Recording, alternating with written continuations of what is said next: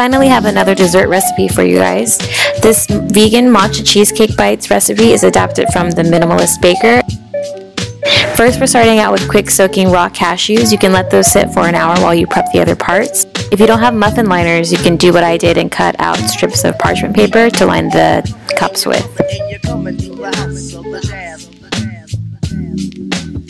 This is a no-bake recipe, but you'll still need a way to remove the cheesecake bites after freezing them. Once that's done, you can make your crust, which is a combination of walnuts and pitted dates. It's really important that you use sticky dates since your crust needs to be able to bind together.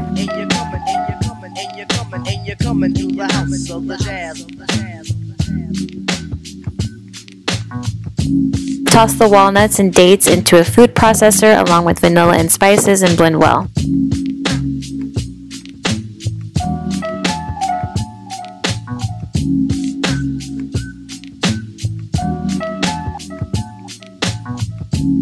Once the crust is mixed, you can add about 1/4 of an inch of crust to each cup.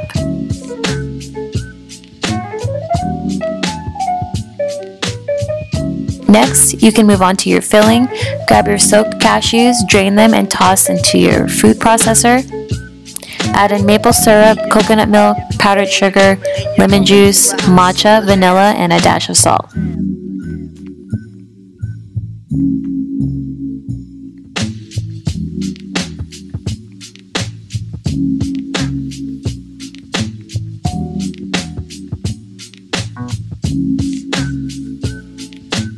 I think I did about 2 passes of filling for each of the cups. Be sure to leave some space at the top, otherwise the tops will crack when you pull them out with the parchment paper if you're using that method.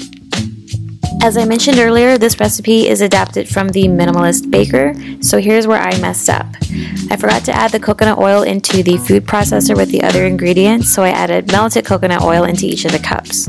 I advise that you don't do it this way. If you add the coconut oil initially, then the filling will hold its shape much better. So because of my error, I just froze the cups for a lot longer.